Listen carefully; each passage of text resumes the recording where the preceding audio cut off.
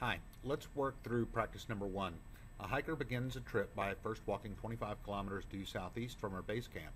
On a second day, she walks 40 kilometers in a direction 60 degrees north of east. On a third day, she travels 30 kilometers due south, at which point she discovers a forest ranger's tower. Determine the displacement from the camp to the tower. Now we have a little bit of a problem if you're familiar with directions. If you're not, then it may not even be a problem for you. But a real compass starts as north being 0 degrees and then proceeds clockwise so that east is 90 degrees. But a unit circle generally starts with east being 0 degrees. That's at the position x equals 1 and y equals 0, and then proceeds counterclockwise. So what most of the physics problems are going to do to solve this discrepancy is they're going to point you in a number of degrees north of east or south of west or that sort of thing. And as long as we keep track of our positive and negatives for our x and y components in relation to those compass directions, we can usually work it out pretty simply. So let's take a look.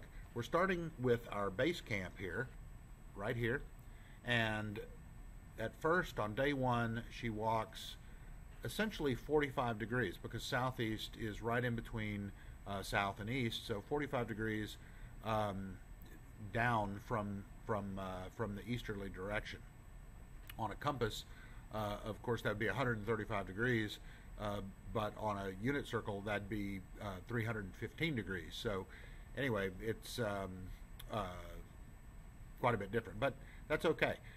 We're just going to use the 45 degrees in order to solve this problem.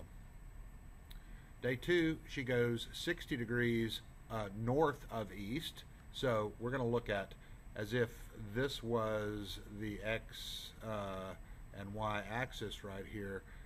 This angle between this and due east, we'll call that 60 degrees. And then on day 3, she walks due south for 30 kilometers. That's where she finds the ranger station or ranger tower, and we want to find this resultant, the red line.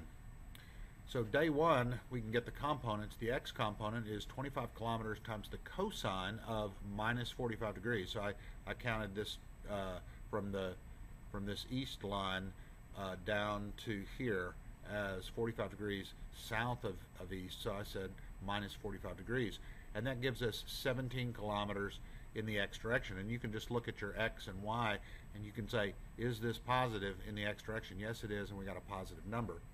The y component is 25 kilometers times the sine of minus 45 degrees, and that gives us negative 17.68 kilometers. And is our y component, if this is our y-axis, is it negative? Yes, it is. So we're at positive 17.68 in the x and negative 17.68 in the y. So we do a reality check, make sure we're doing our sines and cosines and angles right. Day 2, we have 40 kilometers at 60 degrees north of east. So let's call this line here.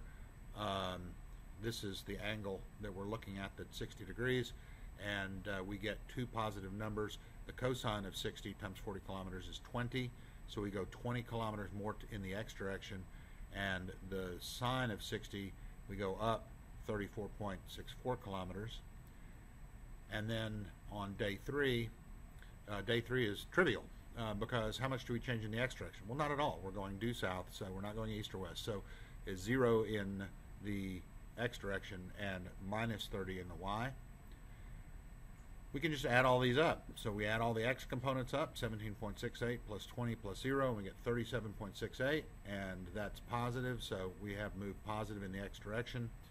In the y direction, we have a minus negative 17.68, and then we go up 34.64, and then we go down 30, and we end up with minus 13.04, and that looks about right too. If we look at our drawing, it looks like we've gone a whole lot to the east and considerably less to the south.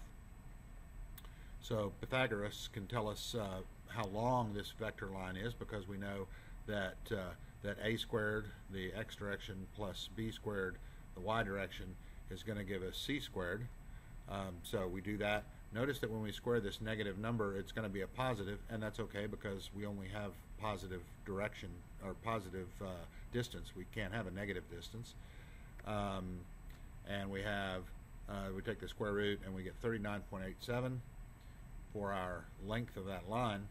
And if we look, we know that this line is about 40 kilometers, or it should be 40 kilometers, and we look at this and it's very close.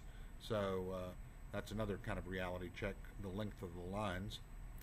The bearing, we know that we want to know the bearing of this. That's the hypotenuse of a triangle. If we have this as our x and this is our y, this is our hypotenuse. And we don't know what, we know what its length is, but we really want this angle.